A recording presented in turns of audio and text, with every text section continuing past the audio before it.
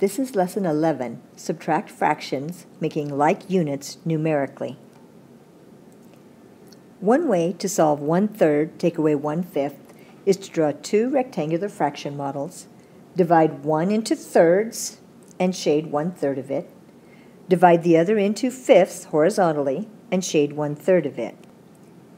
Next, I would divide both models the way the other was divided so that I get like units. My like unit is 15. My fraction model shows that 1/3 is exactly the same as 5/15. 1/5 is equivalent to 3/15. So my new subtraction problem would be 5/15 minus 3/15, the answer 2/15. We learned with our addition that one way to get a common unit is to take one of our fractions and multiply it by the denominator of the other fraction. So 1/3 times 5/5 equals 5/15. Notice that matches what we did with our rectangular fraction model. 1/5 times 3/3, the denominator of our other fraction, equals 3/15. And notice again, that matches what we got in our rectangular model. When we do this numerically, we get the exact same results, 5/15 now, take away 3/15, as we got with our rectangular fraction model. So we're going to move away from the models and into finding our answers numerically. In this problem, we have 3/5 minus 1/6. To get a common unit, we take 3/5. If we multiply it by 6/6, that's the denominator of our other number.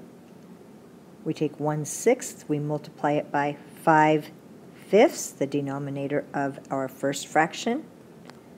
3 times 6 is 18. Our unit is 30. 1 times 5 is 5. 6 times 5 again is 30. 18 minus 5 is 13 thirtieths. 3/5 minus 1/6 is 13 thirtieths. In this problem, we're going to show three different ways to solve 1 3/4, take away 3/5. Method 1, think of our 1, the whole number for 1 3/4, as 5/5 and 3/4. The reason we're renaming it as 5/5 is so we can take away 3/5. 5/5 take away 3/5 is 2/5. Now we're going to add 2/5 to 3/4 because we've already subtracted our 3/5. We add 2/5 then to 3/4, getting a common unit of 20. 2/5 times 4/4 gives us 8/20. 3/4 times 5/5, 5/5, gives us 15/20. 8 plus 15 is 23, 23/20. That would be 20/20, which is 1, plus 3 more 20ths, 1 3/20.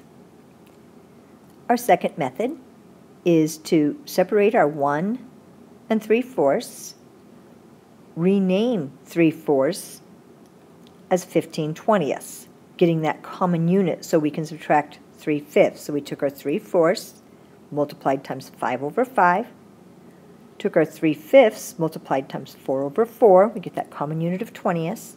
So now we have our 1 plus 15/20, take away 12/20. 15/20 minus 12/20 is 3/20. Same answer. The third method is to rename 1 3/4, this mixed number, as an improper fraction of 7/4. 1 is 4/4, plus 3 more fourths is 7/4. So we have 7/4, take away 3/5. We get a common unit by taking 7/4, multiplying it by 5/5. That gives us 35/20. We take our 3/5, multiply it by 4/4, that gives us 12/20. 35 minus 12 is 23. We have 23/20. That's the same as 20 twentieths plus 3 more, or 1 3/20. Here we're going to show 3 ways of computing 3 3/5 minus 2 1/2. In the first method, we're going to think of 3 3/5 as 3 plus 3/5. Take our whole number 3, subtract 2 1/2. 3 take away 2 1/2 is 1/2. We've done our subtraction. What we have left after subtracting is 1/2, so we're going to add that to our 3/5. That was a part of our original number, the number we're subtracting from. 1/2 minus 3/5, we get a common unit of 10. 1/2 times 5/5 is 5/10. 3/5 times 2/2, 2 over 2, is 6/10. 5/10 plus 6/10 is 11/10. That's the same as 1 1/10. So this is starting with your whole number, subtracting all of our number we're taking away, subtracting all of our 2 1/2, leaving us with 1/2, adding that back to the fractional part of our mixed number. In method 2, we're subtracting the whole number. 3 take away 2 is 1. Then we have 3/5, take away 1/2.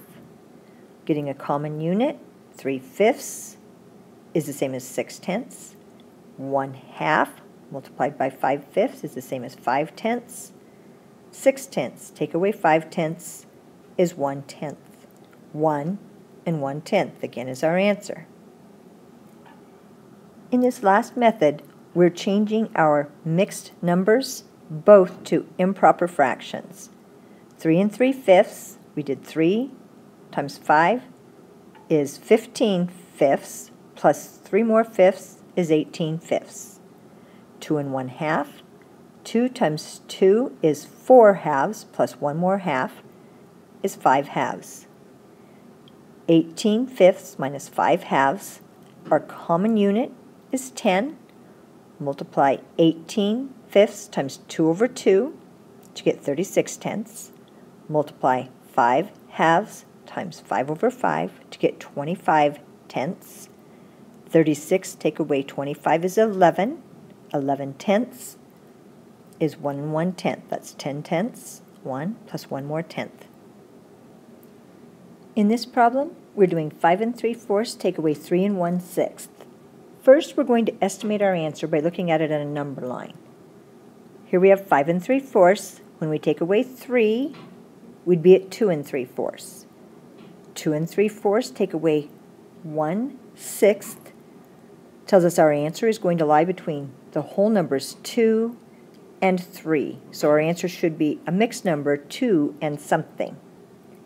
I'm going to solve this problem by first doing my 5 3/4 take away 3, just as I did in the number line. 5 3/4 take away 3 is 2 3/4. So I have 2 3/4 take away 1/6. That would be our 2, separating our 2 3/4. 2 plus 3/4 minus 1/6, 3/4 getting a common unit with 6. I'm going to use a common unit of 12 because I know 12 is a multiple of both 4 and 6. I could use 24ths. I could multiply by 6, 6 and 4/4. I'm going to go with the smaller common unit of 12. So 3/4 times 3/3 is 9/12. 1/6 times 2/2 is 2/12. I now have 2 plus 9/12 take away 2/12 is 7/12. My answer is 2 7/12.